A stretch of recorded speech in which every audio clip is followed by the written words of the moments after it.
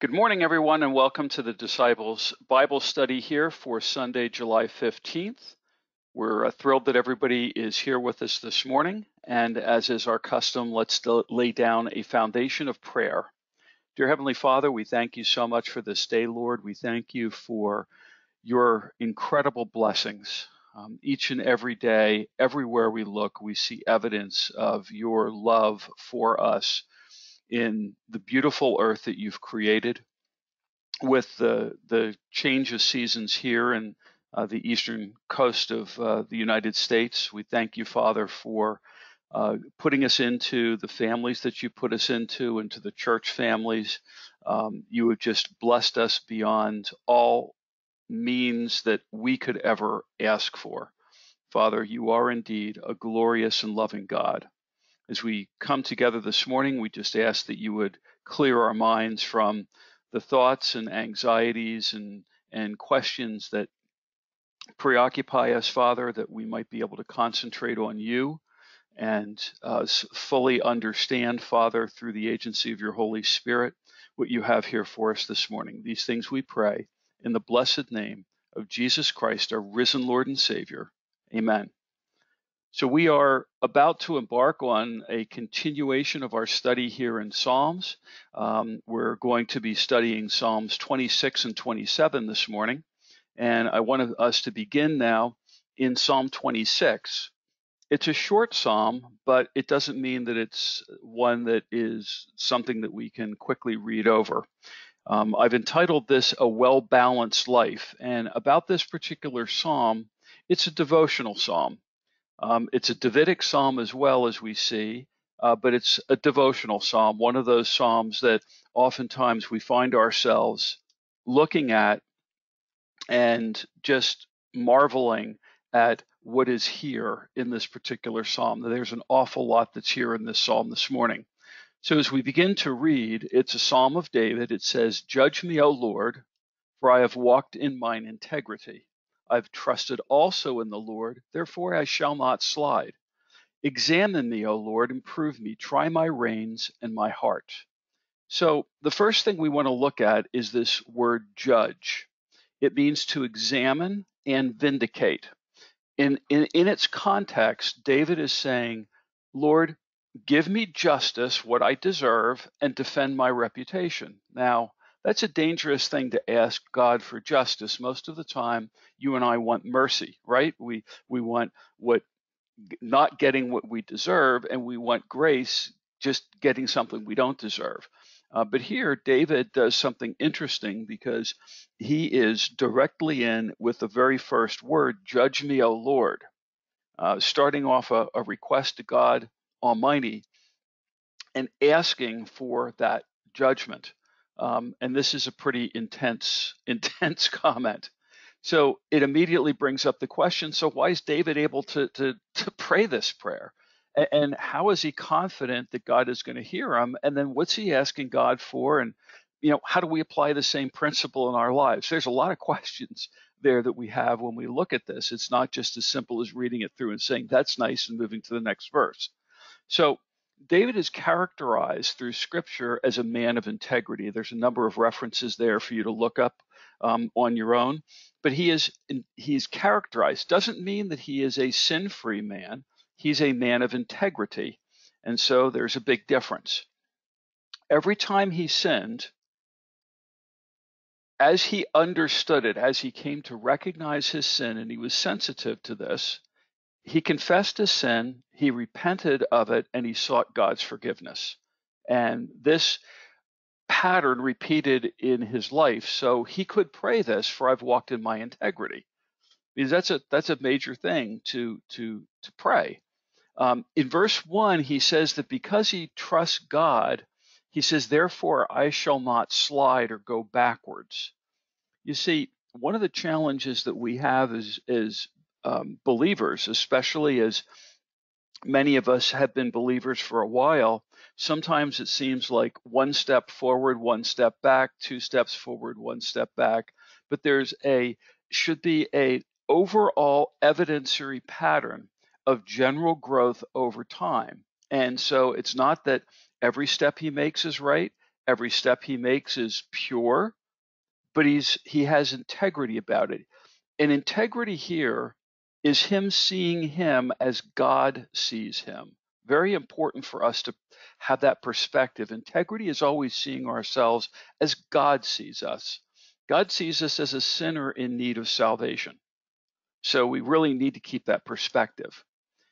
He says here that he's going to walk in integrity for one reason. His faith is not in himself, it's in God. His faith, it says, I have trusted also in the Lord. Therefore, because of that, I'm not going to slide. I'm not going to slide back. I'm not going to return to the old way of doing things. You know, for most of us who came to faith, there was a prior time in our lives that we may remember what we were like before we came to faith. Cheryl and I were having that conversation before we began this morning. Most of us have baggage that we look at and we say, how could the Lord possibly love me who's done this, this, this, and this? Fact is, God knew you the whole way. God knew you before the foundations of the world. As some theologians have quipped, I'm glad he knew me then, because if he knew me now, he might not want me. But the fact is, he does. He knows you now. He knew you back before the foundation of the earth. And so David can say he's going to walk in his integrity because his faith is in God and not himself. You see, this is the same basis upon which you and I are continually sanctified. Remember the three stages of salvation. Justification happened once when we confessed Jesus Christ as our Lord and Savior. We then entered into the sanctification stage, which is a continual process of becoming less like the person we were and more like the image of Jesus Christ. And it's a slow and not just smooth. It's jerky, back and forth, back and forth, back and forth, but with a general progress. And so we're being continually sanctified because we're walking by faith. The more we trust God and do what he says, regardless of what we see, it's trusting God in that step. As we begin to trust God, God then fills back into us the strength that allows us to walk in integrity. This is really a key point for us to look at. God always will give us the strength to walk in integrity as we walk. And so as we put our next foot down, we are showing faith. I mean, you get to a certain point when you take a step forward that you can't pull yourself back. You're committed to that step. That process of continually taking those steps according to faith and not by sight, God will give us the strength. And so we can only do this if, like David, we continually humble ourselves. We confess our sins. We repent of them. We seek God's face. We seek his forgiveness because he's promised us that. In 1 John 1:9, the Christian's bar of soap is it's a life verse for many of us to remember and understand and apply liberally every single day of our lives, because every day is not, well, justification is a once done for all time. Sanctification is a continual, moment by moment process of trusting God. The more we trust him, the more he gives us strength so that we have that integrity and we see ourselves as he sees us. So it says in verse 3, for thy loving kindness is before mine eyes, and I have walked in thy truth. I've not sat with vain persons, neither will I go in with dissemblers. I have hated the congregation of evildoers, and will not sit with the wicked. Here David recounts the intentional behavior that evidence his desire to live a godly life. It's one thing to say, I want to live a godly life. It's another thing to have behavior. And so remember, he opened this up and said, judge me, O Lord. So he's not going to be sitting there lying to God and saying, well, I did this and I did that. No, he's speaking from the heart. And so he avoided certain kinds of people. And it didn't mean that he didn't come in contact with them. He just didn't hang out with them. He just didn't fellowship with them. And so here are the four kinds of people that are specified here. I see this as a synecdoche, which means we have four examples, but there's a lot more. But the four examples serve as a pretty good definition of these kinds of folks. So he avoided these four kinds of people. The first one were vain persons, shav, morally desolate. Figuratively, they're idol worshipers. They've placed something in their lives ahead of God. God wants to be number one on a list of one. These are folks that say, well, I've got my career, I've got my family, I've got my health, I got my quiet time, I have, whatever it is that they're into. And they can say that they place God first, but you'll see how they spend their time and what they do, and our actions do accuse us. So vain people, morally desolate, people that put something in place of God. That's the first group. Second group is dissemblers. Didn't know what this word meant until I looked it up. The word alam, which means to conceal or disguise. This is the hypocrite. This is the person that appears to be all sorts of godly and all sorts of, the butter just wouldn't melt in their mouth. And yet they're evil at heart and they're trying to really cover up who they are. They're truly hypocrites. Third group is evildoers, ra'ah, to make or be good for nothing. These are people who gather to indulge evil behaviors, evil vices. They're the ones that enjoy doing things that they shouldn't do, and so they get together with buddies who will also support them and encourage them in that process.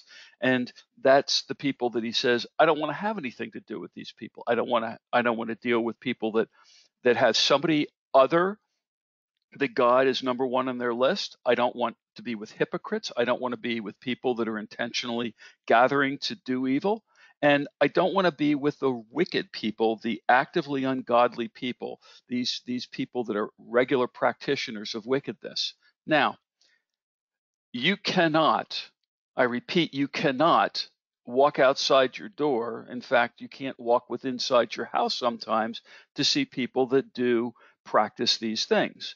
You and I are known by the company we keep. This is a talking about not just coming in contact with. Look, we're ambassadors here on this planet. We're placed here for the purpose of living in this area and in our careers and in our families, but we're known by the company we keep, the people we hang out with, because the choices we make in this life will matter in eternity. It doesn't mean that we avoid these folks, but we don't fellowship with them. So by necessity, we're going to come in contact with them. They could be customers of what we, of the companies we work for. They could be people that we work for. They could be people that we work with. They could be the people to the right, to the left of us, across the street. We're going to be in the world, but we're not of the world. We don't hang with these people. Now, if you look at this, for thy loving kindness is before mine eyes. I've walked in thy truth. I've not sat with vain people, neither will I go in with dissemblers. I've hated the congregation of evildoers, not sit with the wicked. Does this sound familiar? These words, do they sound at all familiar? They probably should. I've walked in thy truth. I've not sat with vain people. I won't go in with dissemblers. I won't sit with the wicked. You see, this should bring us to Psalm 1:1 and 2. Blessed is the man that walketh not in the counsel of the ungodly, nor standeth in the way of sinners, nor sitteth in the seat of the scornful, but his delight is in the law of the Lord, and in his law he does meditate day and night. This is such an echo to Psalm 1.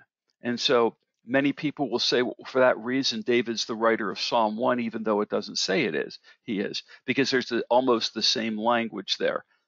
Again, I think it's a very interesting thing. Continuing on in verse 6, I will wash my hands in innocency.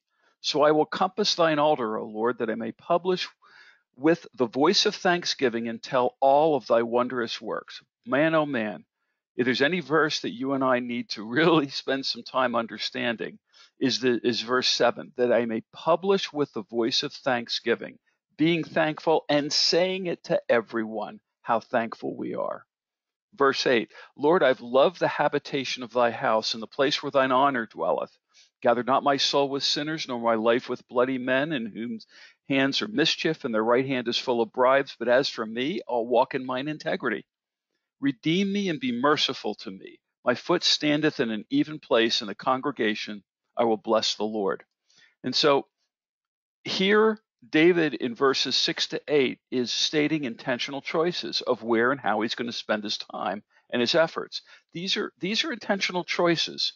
You and I make intentional choices every minute of every day, of every week, of every month, of every year, of every year that we have of life on this planet. We're all about making intentional choices. And so David is stating where his are.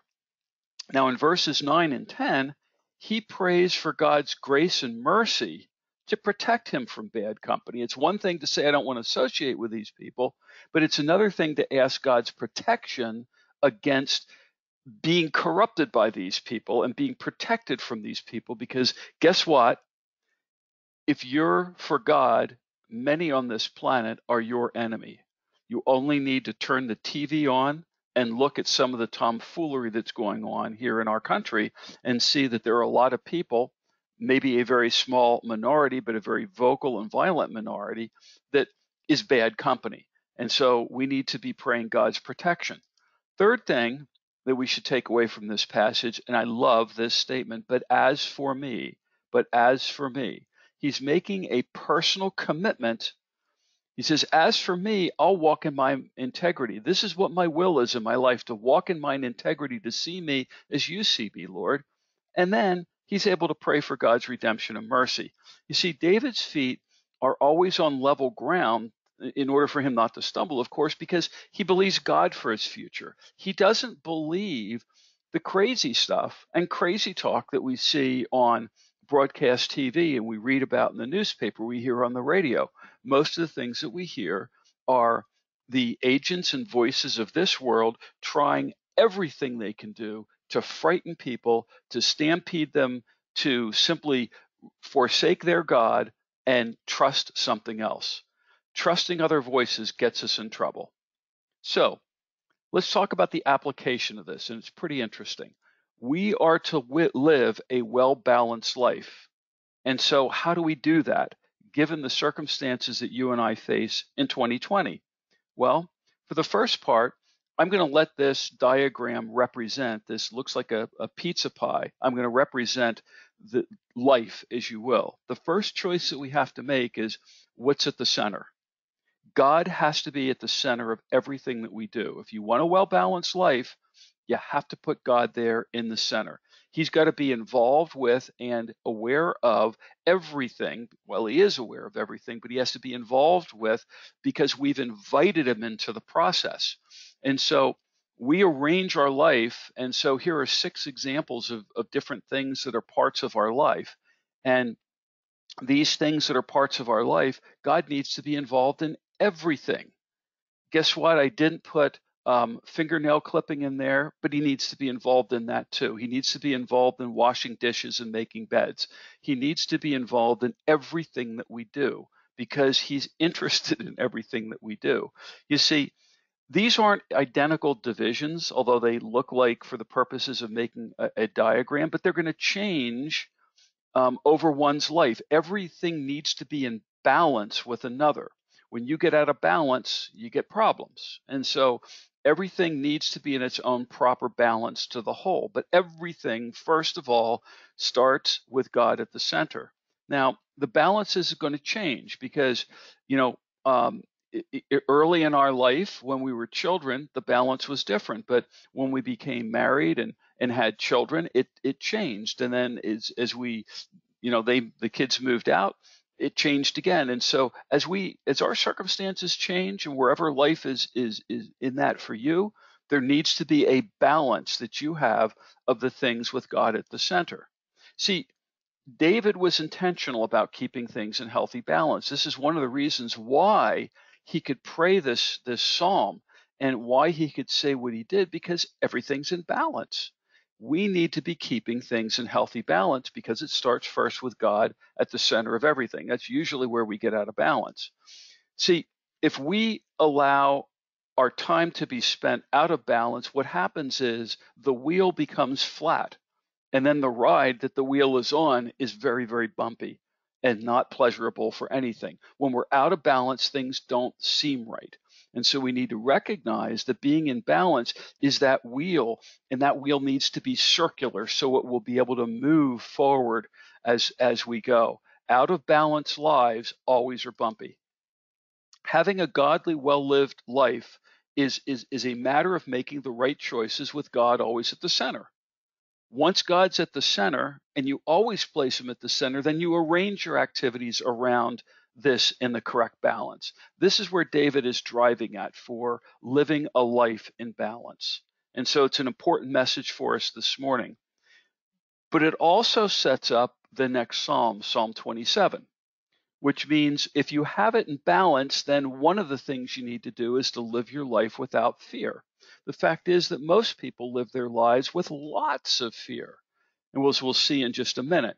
So first of all, from a housekeeping perspective, this is possibly dispensationally Daniel's 70th week. I'll show you some reasons why I believe that it's a foreshadowing of Daniel's 70th week. It's also another one of those devotional psalms. And see, here is sort of a structure of the way this might fit. There's three specific fears that are spelled out: circumstances, failure, and the future. Well, it's interesting when you look at this psalm. This psalm was one likely written very early in David's life, probably prior to his anointing by Samuel to be king, probably prior to 1029 BC. And so when you look at remember, his life is going to be based on, and his fears are going to be based on what he's learned so far in life: circumstances, failure, and the future. And it's interesting that, what are people afraid of today? I did a little bit of research, a place called the Statistical Brain. If you Google that and type in fear, you'll see some things that are interesting. According to their research, 60% of the things that are feared never take place. 30% of the things that were feared happened in the past, and guess what? They can't be changed. 90% of the things that people fear on retrospect are insignificant issues. 88% of things that people fear in relationship to health won't happen. You see, the top phobias in the United States: fear of public speaking is the number one. 74% of people are afraid of public speaking. Fear of death, 68%. Fear of spiders, 30%. Fear of darkness, 11%. Of heights, 10%. Of social situations, sociophobia, 8%. Fear of flying, 6.5%. Fear of confined spaces, 2.5%. Fear of open spaces, 2.25%. Fear of thunder and lightning, 2%. So people are fearful.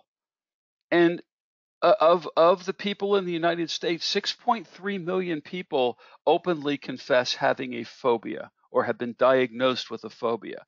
People are afraid, and people are more afraid than what they admit, especially when we get into crazy times like what you and I are living in right now. And so we turn to Scripture. In Psalm 27, a psalm of David begins, "The Lord is my light and my salvation. Whom shall I fear? The Lord is the strength of my life. Of whom shall I be afraid?" So fear. What do we have? What is it? Why does mankind has so much to fear? Well, first of all, some have described fear as the opposite of love and the opposite of trust. The best definition I heard ever was: fear is sand in the machinery of life. It just makes things not go.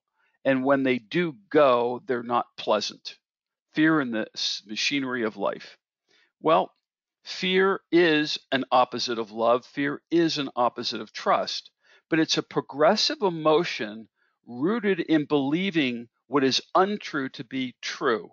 It's wrong belief. It starts out with believing something that is wrong. And this is really where we need to really pay attention to this, because it's what gets us into trouble. Because wrong belief just doesn't sit there. It's not inert. What we believe affects what we think and how we do things. And so this is a progressive emotion, this fear, but it's rooted in wrong belief. Key point: rooted in wrong belief. But it induces doubt, and then doubt gives place to worry or anxiety. So we begin to doubt something, and then we begin to worry about it. You see the pathology start here? Well, when we worry about it long enough, we then it produces fear, and fear can bring on episodes of terror. We don't know why we're terrified of something.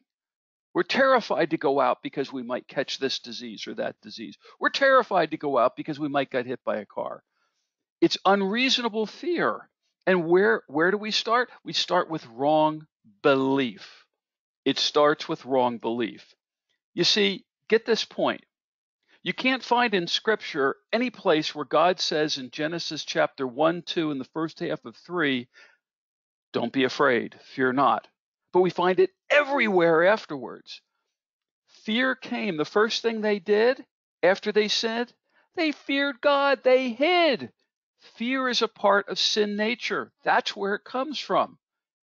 We lost a whole lot more than we think we lost through the agency of Adam following Eve into sin. Fear, fear, fear is part of sin nature. And as long as we are willing to yield our lives to sin nature, we are going to be full of fear. That is a fact. Conversely, trust and love are part of God's nature. They're available to his children immediately upon justification. Whether or not they're appropriated as part of justification is really part of what sanctification is all about. Sanctification is to get out, to remove and be no longer controlled by the power of sin in our life. But another part of that is to be no longer fear controlled, because we now have the basis for correct belief. We no longer need to live prisoners of our fear. Anyone who is a Christian who lives in fear does so by voluntarily placing themselves under the chains of fear. In other words, fear for a believer is an elected state by the believer. It is a choice. We either trust God or we don't. And that's the issue. And that for most of us, as we mature as Christians, is the central issue in our life. Do we trust him? So, David said, "The Lord is my light and my salvation. Whom shall I fear? The Lord is the strength of my life. Of whom shall I be afraid?" Well, based on what you understand about fear, why is his opening line so important for us to digest? Remember, we're to chew this for a while. We're to chew the cud. And man, oh man, oh man, if there was ever a place there could be a Selah, this would be it. We really need to chew on this one. Well, first of all, his progression of fear is terminated at its root because he says, "The Lord is my light."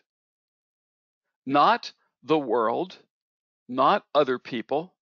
The Lord is my light and my salvation. Who shall I fear? The Lord is the strength of my life. Of whom shall I be afraid? In other words, he's replaced wrong belief with right belief, and he has no fear. And fear is the outcome of wrong belief. The right belief is the Lord is my light, the Lord is my salvation, he's the strength of my life. 3 facts for David. And man, if there's anything we should appropriate for ourselves this morning, it's looking at these 3 facts and saying, if you were a Christian, you got all 3 of them. See, God who created light is his source of illumination. He knows that David is in a planet full of sin. David knows that. He needs God's light. He doesn't need his own light. Remember, in Psalm 26, he was trusting God, not himself. Here, he's got to trust God for his source of illumination because he's got to walk through life. We're told in Psalm 119, 105, the word, thy word is a lamp unto my feet and a light unto my path. Your word, God's word was put here so that we could be illuminating our path and that we need not stumble because we're walking circumspectly to see the things that we could stumble over. And that light should be illuminating us. God makes it clear what we can't see on our own because of the darkness of the world, because there's nothing more that Satan wants to do to a Christian is to have a Christian stumble and become fearful. Because when a Christian stumbles and becomes fearful, it suggests to anybody that sees the Christian who stumbles and becomes fearful, man, if I'm like that, I'm just like the rest of the world. So I don't need this religion stuff. I don't need this God stuff. I should just go out and have a good time because tomorrow we die. You see, We are the living testimony of this. God placed us here to be a testimony. David was a testimony. Look at what he says in his word. Second point, David trusts God, the only one who can forgive sin for his personal salvation. It's not only the Lord is my light, but he's also my salvation. Salvation comes in nothing other than through God, not through self, not through systems, not through attending a church, not through reading something. It comes from God and God alone, because God alone is the only one who can forgive sin. I think it was Plato who said, or Socrates who said, it may be that God can forgive sin, but I don't know how. And even those who are rank unbelievers have a sense of this. David trusts God. And it says here in 1 Thessalonians 5:9, for God has not appointed us to wrath. He's not appointed us for wrath. Wrath comes from being judged. But in contrary to that, to obtain salvation by the only one that we can obtain salvation from, the Lord Jesus Christ. God provides what we could never provide on our own, which is to be forgiven of sin in this dark world. So we have a source of light and we have forgiveness of sin. And so David can rightly say, whom shall I fear? It's taken care of. I have no fear. This is the reality that we need to live up to, not live down to the poverty of wrong belief. We need to live up to the truth of God's word. See, David says he's not able to do it on his own. And he says this in the second half of the verse. He says it because he says, the Lord is the strength of my life. He's the only one that can help me fulfill what I would like to do, which is what he is designed for me to do. You see, we live in a dark world. You've seen it happen over the course of this past year, perhaps in ways that have never been so dramatically illustrated with the rank evil that is out there in this dark world. And we may be coming closer to the end of times. Just it seems to be going nuts. We need to be trusting God and stop getting weirded out and stop getting frightened by the things we see out there. And, oh, I'm going to die of this disease. And, oh, I'm going to. You know what? God knows that your last day on this planet, and it's by his mercy that he hasn't told you what it is. Otherwise, truth be told, if we knew that, we'd be nervous wrecks. Instead, he tells us to trust him. And we need to walk through life in light of his truth, his salvation, him being our strength. Once we grasp these three truths, then David asked these rhetorical questions. Whom shall I fear? Of whom shall I be afraid? And you know, the answer is pretty simple. It's no, nobody, nothing, nada, nothing, in heaven and earth, in the earth, on the earth, under it. Doesn't matter. Nothing. We should be afraid of nothing. That's what God designed for you and me, to live our lives, not to be in fear. Check these out. These truths are incredible. 1 John 4:18 says, there's no fear in love, but perfect love casts out fears, because fear has torment. He that feareth is not made complete or perfect in love. We love him because he first loved us. Truth, perfect love casts out fear. Second truth, Ephesians 6:17 says, and take the helmet of salvation, the sword of the Spirit, which is the word of God. What? How does that connect? Well, it connects very much because Psalm 27:1 talked about, you're my light, God's word is a lamp unto my feet, you're my salvation. It's right here. It's just stated differently. The same truths in the Old Testament are true to us today in the New Testament. And then the daddy mac of all of them, Romans 8:31-39. I don't know whether you've marked your Bible. I check it sometimes to make sure this passage is still there, but it's an incredible one. What then shall we say to all these things? If God be for us, who can be against us? He that spared not his own son, but delivered him up for us all, how shall he not with him also freely give us all things? Who shall lay anything to the charge of God's elect? It's God that justifies. Who's he that condemns? It's Christ that died, yea, rather that is risen again, who's even at the right hand of God, who makes intercession for us. Look, you've got the one that bought you the salvation there at God's right hand making intercession for you. You got it wired with the judge. Who shall separate us from the love of Christ? Shall tribulation or distress or persecution or famine or nakedness or peril or sword? As it's written, for thy sake we're killed all the day long, we're counted as sheep for the slaughter. No! In all these things we are more than conquerors through him who loved us. For I'm persuaded that neither death, nor life, nor angels, nor principalities, or powers, nor things present, nor things to come, nor height, nor depth, nor any other creature shall be able to separate us from the love of God, which is in Christ Jesus our Lord. Amen, amen, and amen. Folks, you can't get better than that. We really need to live as if this is true, because this issue of fear's around us, but this is true. Nothing can separate you from God's love. Nothing, nothing, nothing. What do we have to fear? Nothing.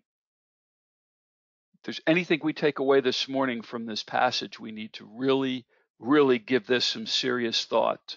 And we need to return to it often, because we, like sheep, are easily frightened. We, like sheep, see things and we get frightened. And we go to the doctor and the doctor says, I have bad news. And our hearts drop because we fear. God knows. He says you got nothing to fear. Nothing to fear. Nothing to fear. You see, Billy Graham, the late great Billy Graham, one of the things that I love most that he said, God plus you will always, always, always make a majority. You realize that? God plus you. The rest of the world could be against you, but God plus you makes a majority. And so David writes in verse 2, when the wicked, even my enemies and my foes, came upon me to eat up my flesh, they stumbled and fell. Though an host should encamp against me, my heart shall not fear. Though war should rise against me, in this I will be confident. You see, David's declarations were reflected in his life, and they should be in your life.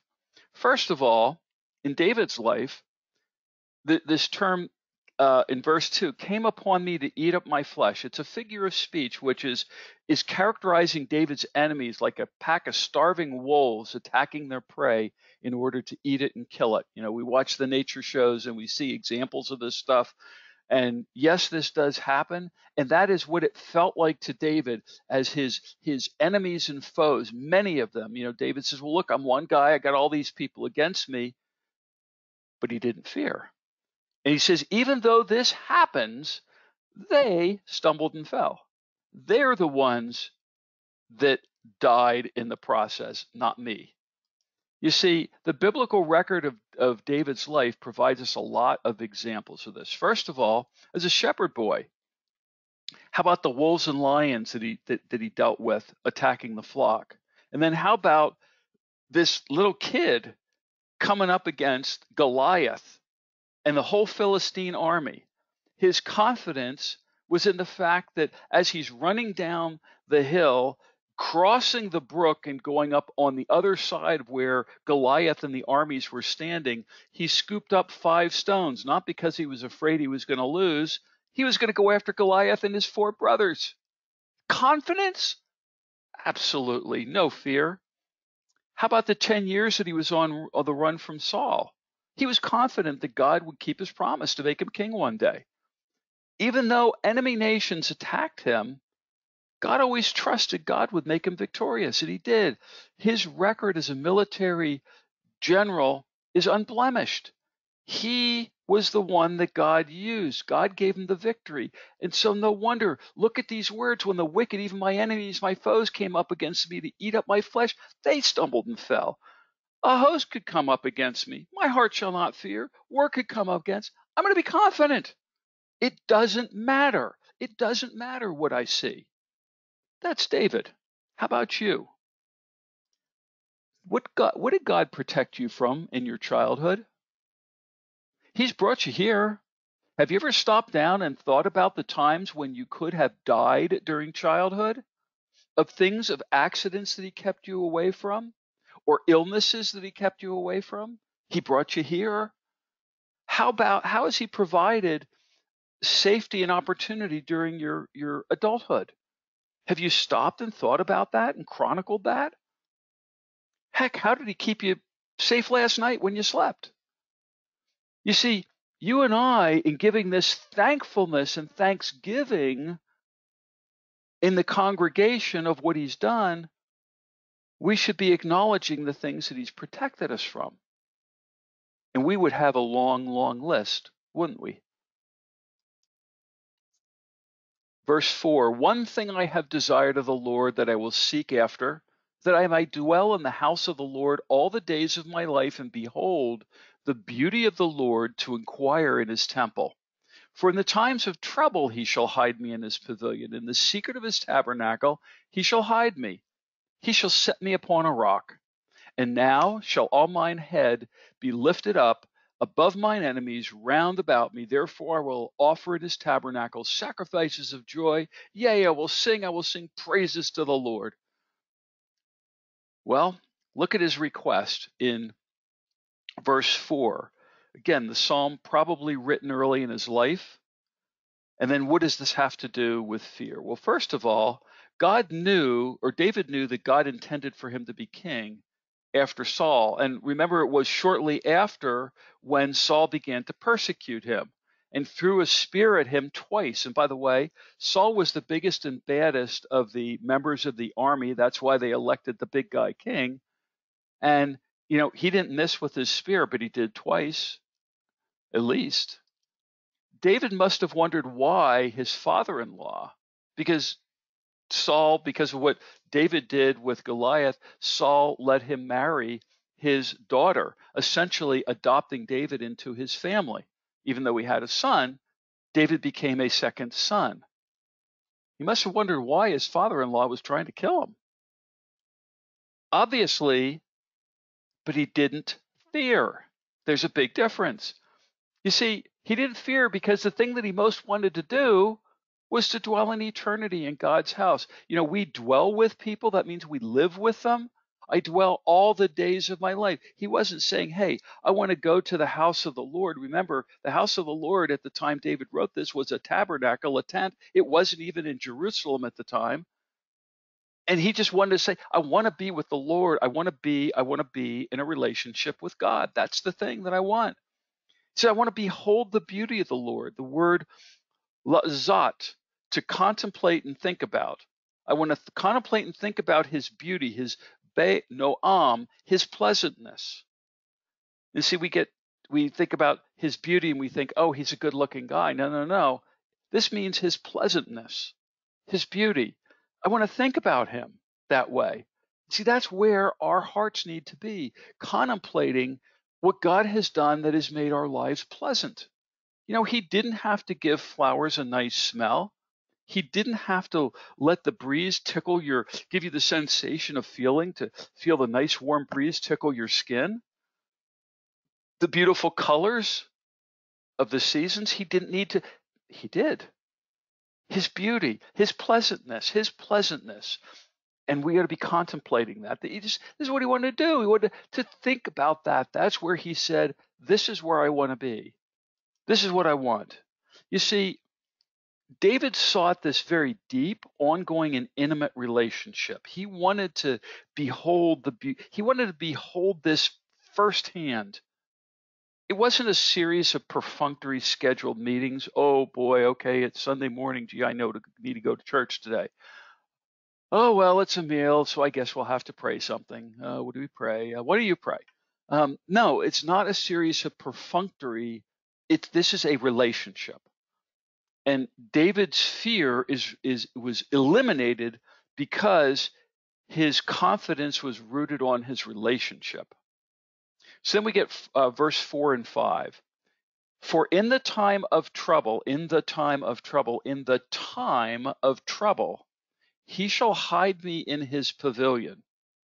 In the secret of his tabernacle he shall hide me. He shall set me upon a rock. Ooh, interesting, interesting, interesting. He's going to lift up my head above my enemies around me. I'll be able to offer in the tabernacle sacrifices of joy, sing praises to the Lord. Is it a remez? Is it a hint of something deeper? I really think it is. And the words are peculiar. Literally, David, in his statement here of a desire for close personal relationship, meant that God became his sanctuary during times of trouble. You see, even in the worst trouble that you could possibly be in, you fellowshipping with the Lord in private worship and private fellowship gives you a place of sanctuary. So that's a literal translation. It applies to the then, it applies to the now, and it's going to apply to the future. But of course, I can't leave it alone. There's some interesting things here, and I think there's two phrases that tell me it's something deeper. First phrase is, in the time of trouble. Well, that's a code phrase meaning Daniel's 70th week. It's used both in the Old Testament and New Testament. The times of trouble, the times of Jacob's trouble, the tribulation, which means trouble. This word is used, and when I see this, the time of trouble, it's more than just a set of phrases that David decided to write here. I think it's divinely inspired. It points us to something deeper. The second one is his pavilion. He'll hide thee in his pavilion, not mine. In the secret of his tabernacle shall he hide me. The original tabernacle is in heaven. You know, when Charlton Heston came down from Mount Sinai with the 10 Commandments, he also came down with blueprints for the tabernacle. And so, but it was a copy after the one in heaven. You see, I believe this is a reference to the rapture when the godly, dead and alive, are going to arise to meet Jesus in the air and go with him to heaven. Check this out. Here's a couple of Old Testament hints. Isaiah 26:19 says, your dead shall live, together with my dead body they shall arise. This is talking about the rapture or the resurrection. Awake and sing, you who dwell in the dust, for your dew is like the dew of herbs, and the earth shall cast out the dead. Boy, that sounds so New Testamently, like 1 Corinthians 15 and 1 and 2 Thessalonians. Now look at this. Take refuge from the coming judgment. Come, my people, enter your chambers, the ones I prepared for you. I go to prepare a place for you. Jesus Christ said that. And shut your doors behind you. Hide yourself, as it were, for a little moment until the indignation, the trouble is past. For behold, the Lord comes out of his place. Where's his place? Heaven. He comes out of it. How can he come out of it unless he's going back there? There's where he is. The Lord comes out of his place to punish the inhabitants of the earth for their iniquity. That's called Daniel's 70th week. The earth will also disclose her blood and will no more cover her slain. So we see that incredibly clearly in that passage. It's right there. It's a hint of the rapture. Second one I see is in Zephaniah. I'm sure it was a book you were in last week, right? Zephaniah, it's one of those books we hardly ever visit, but check this out, verse 18. Neither their silver nor their gold shall be able to deliver them when? In the day of the Lord's wrath. But the whole land shall be, the whole of the earth shall be devoured by the fire of his jealousy, for he shall make even a speedy riddance of them that dwell in the land. Beginning verse 1 of chapter 2. Gather yourselves together. Yes, gather together, O undesirable nation, the nation nobody wants. Before the decree is issued or the day passes like chaff, before the Lord's fierce anger comes upon you, before the day of the Lord's anger comes, before you seek the Lord, all you meek of the earth, who have upheld his justice. You see, even then, those who are dealing with oppression are told to seek the Lord, seek righteousness, seek humility. Get this, it may be that you will be hidden in the day of the Lord's anger. Will disappear from sight from planet Earth. We will be and then be no more on Earth. Pretty provocative. Let's continue. Verse 7. David writes, "Hear, O Lord, when I cry with my voice. Have mercy also upon me and answer me. When thou saidst, Seek ye my face, my heart said unto thee, Thy face, Lord, will I seek. Hide not thy face from me, put not thy servant away in anger. Thou hast been my help, leave me not, neither forsake me, O God of my salvation." What's he asking for? And a reminder, what does seeking my face suggest? Well, David wanted confirmation, just like you and me, that our prayers have been heard. You know, we pray and then we say, well, did God hear that? Yes, he did. His hearing is good. He doesn't need any kind of hearing aids. His hearing is perfect. He hears everything. In fact, Scripture tells us that he hears your prayer before you start to utter it, because he already knows what's on your heart. So David wanted confirmation just like we do. You know, he's not perfect. He's a man that walks in integrity, and he recognizes that he wants a little bit more reassurance here. Now, he's confident that God heard him because in verse 8, God told him to do something. When thou saidst, God, when you said, Seek my face, my heart said to you, Your face, Lord, will I seek. Look at this. Seek my face. It means to search out intensively in worship or in prayer his presence or face or countenance. This is an intensive process of seeking the Lord's face. And we do that in prayer and worship. One day we will see him face to face. But for now, we do this in worship and prayer. Seek my face. Because he said, when you said, Seek my face, my heart said to you, Thy face will I seek. You see, God wanted a close, personal, and intimate relationship with David. That's the relationship that he wants with you too. He wants that close, personal, intimate relationship. Notice that it was David's heart that answered God. I think that is a really interesting statement. When you said, Seek my face, my heart said to you. Not his mouth, his heart. Oh, the seat of his innermost being, where his real thoughts and intentions come from, not the words, his heart. You see, what comes out of our heart is what's in our heart. And for David, one who was aware of his integrity, that is, seeing himself like God saw him, not being a hypocrite, recognizing his limitations, knowing that strength was not his, he had to walk by faith, not sight. His heart could say to God, Yes, Lord, your face will I seek. Wow. David again claims God to be the author and fulfiller of his salvation here, that which is necessary, by the way, in order to be in God's presence. See, David, a sinful person, can't be in God's presence, but if God is the God of his salvation, therefore he trusted that God was providing that salvation, then he can enjoy that close personal relationship. You see, this is one of the reasons why the greatest decision, the most momentous decision that any human being will make is where they choose to spend eternity. If they accept the gift of grace by Jesus Christ's substitutionary death on the cross for them to be saved, then they take the righteousness that Jesus Christ had, they appropriate that for themselves, and they place on Jesus Christ their sinful nature. Now freed from the judgment and consequences of their sin, they can have that close personal relationship with Jesus Christ that is now available to them. You see, 1 John 1:9 tells us this. If we confess our sins, if we confess our sins, if we confess our sins, he is faithful and just to forgive us our sins and to cleanse us from all unrighteousness. It's not just the stuff we confess.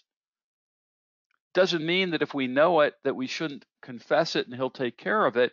It means that everything we can think of, if we miss anything, he's going to take care of anything that we miss. You see, this is a precious promise. It's a precious, precious promise. God operated the same way in the Old Testament. It's on the finished work of Christ, which was yet future to David. Remember that David, in his times with the Lord on the starry hills out in the fields when he was taking care of his sheep, you see, these are the things that came out of his heart that were built and acquired through knowledge and understanding and contemplation and prayer and communication.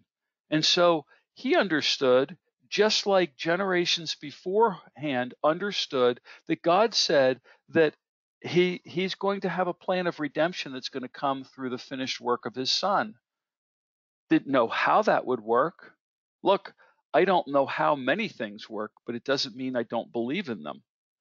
You know, you tell me there's wind, I can't see it, but I can sure see what it does to the leaves. It's on the finished work of Jesus Christ that he could be in God's presence.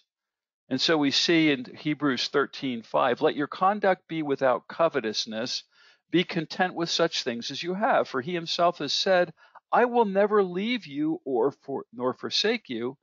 So we may boldly say, the Lord is my helper, I will not fear. What can man do to me? There's that thing on fear again.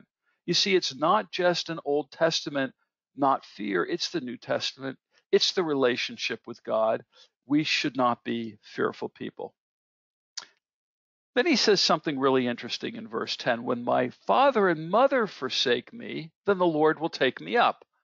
Who? That's a really interesting one. When my father and mother forsake me, the Lord will take me up. What does that mean? Well, the word when is the word ki, and it means if, sure, or when. It's a point of condition, not a point of time. You see, we say when tomorrow comes, that's a point of time. This is a point of condition. When this occurs, or if this occurs. And so the word could have been easily translated by the translator for if my father and mother forsake me, then the Lord will take me up. It's condition. It's a point of condition. If the Lord. So this is the most unlikely set of conditions in Jewish life, because Jewish parents would never forsake their children. I mean, we even see evidence of that today. The children and the relationship between children and parents are quite intense, and that's what's taught from early years. The parents were the first teachers of the children.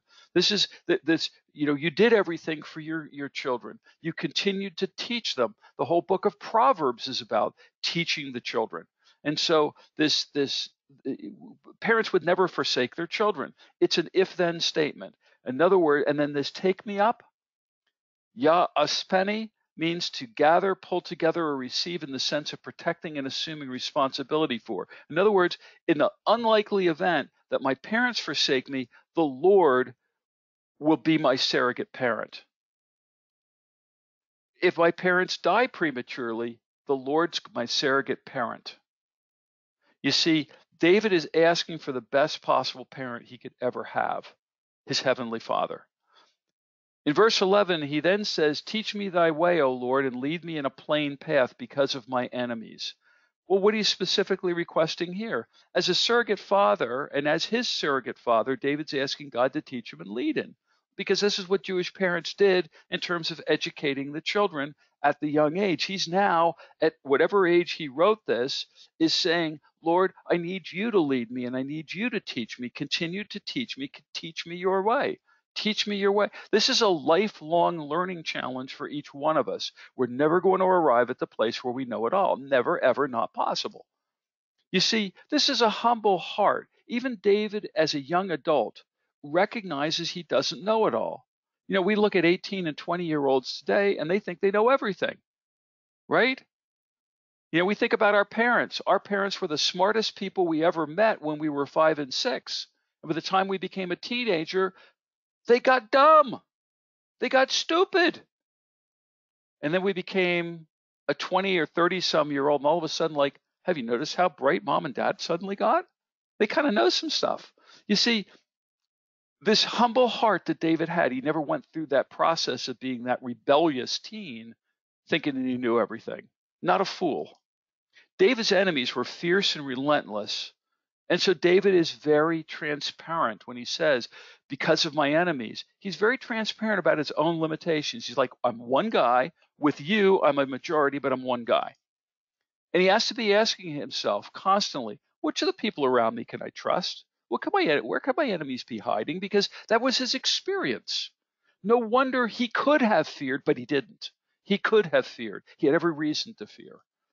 See, fear tends to paralyze one's thinking, and whenever you're in a fearful state, your reasoning and your thoughts are unclear. And so he's saying, Father, teach me your way, lead me in a plain path, because my enemies are out there. If I start fearing that, I'm going to get confused, and I just need to keep it real simple. Let me just trust you.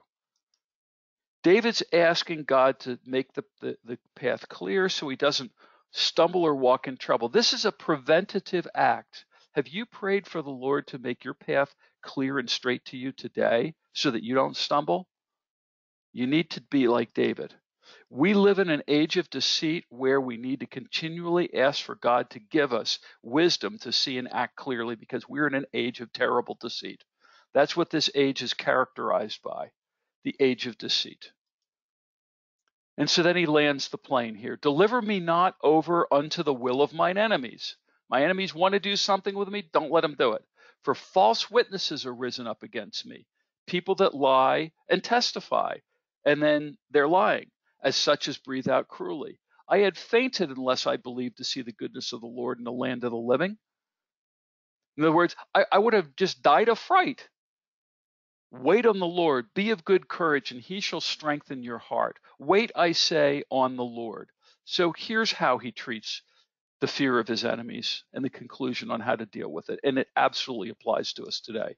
He places the entire situation into God's hands. He says, I trust you, Lord. I don't trust myself. Had it been up to me, I would have fainted for fear or fright of going it alone. You see, I knew I wasn't alone. I don't trust myself, and I don't want to be alone, but I know you're with me because you promised me that. And had I been alone, I would have freaked out. I would have been too frightened. You strengthen me, Father, because with you I can, without you I fail. With you I can, without you I fail. It's very simple.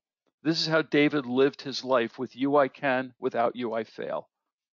You see, David's instructions to us are wait on the Lord. Recognize that you and the Lord always equal a win, always a majority. You can, but only if you courageously wait on him, and then the list is strength. Because many, many times you're ready to go, but it's not his timing. It's not the right timing. And then you begin to fear because it's not clear. We don't get to have instant anything. Folks, there's no such thing as instant anything. There's no such thing as instant coffee, you know? Somebody cultivated the hill, somebody planted the seeds, somebody grew the bush, watered it, pruned it, fed it. Somebody went out and harvested the beans, somebody went out and processed the beans, somebody packaged the beans. So you think you had instant coffee this morning? You didn't have. There's no such thing as instant coffee. We have to wait. We have to wait. We have to wait on the Lord for his timing. See, acting without waiting tells God that we don't trust him. You realize that? When we act without waiting, he said, we're telling God we don't trust you. Being resigned to fate. Oh, well, I guess if it's going to happen to me, it's going to happen to me.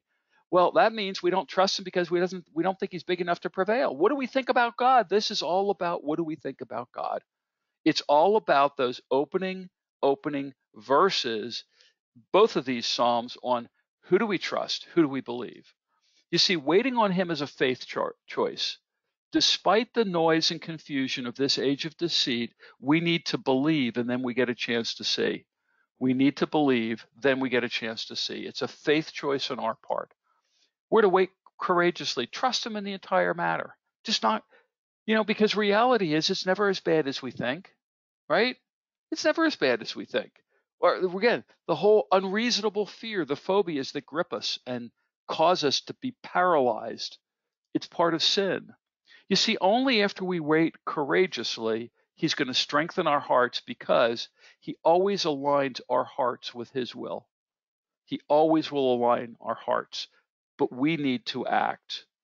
You see, God has already acted. He's waiting for us to get our act together so that we trust him. That's where this relationship is. Only after this, once we get our hearts aligned in a situation, that we're able to actually enjoy the waiting because we can marvel at what he does, how he works things out. There's nothing more incredible. And this is perhaps one of the reasons why we should journal the victories that God has given us, so that we can look back at them and remember that he has never once failed to keep his word, never ever has, never is failing to keep his word now, never ever will be. Let's pray. Dear Heavenly Father, we just thank you for these important words about fear and doubt and keeping our life into proper perspective, having you at the center of it to live a life in proper round. And Father, as we think about where fear comes from, we recognize that not any of it comes from you, but the fact that we would allow wrong belief means that we're not spending enough time with you getting right belief. And then having that process of beginning to think about it and doubt it and then worry about it and then fear and become terrified, that's all part of sin nature, Father. We gave that up when we accepted your Son having died for us on the cross. We no longer need to live in fear. We no longer have fear unless we want fear. Father, we confess that any fear that we have right now is elected intentionally on our part because we don't trust you. Father, help us point that out in our lives, point out every single place where we don't trust you. Help our hearts to become full of trust and confidence in you so that we can evidence a victorious life to a world around us that is so confused in this age of deceit, walking around terrified by everything. We of all people, Father, should be light to those folks. We should be the ones through whom you work on this planet to give the truth about what's really going on. Father, help us to live up to the standards. You've brought us to this day and age for a reason and given us the work to do, the ministry in this age of deceit for a reason. Help us to live worthy of that calling, Father. These things we ask in the precious and powerful name of our risen Lord and Savior, Jesus Christ. It's in his name that we pray. Amen.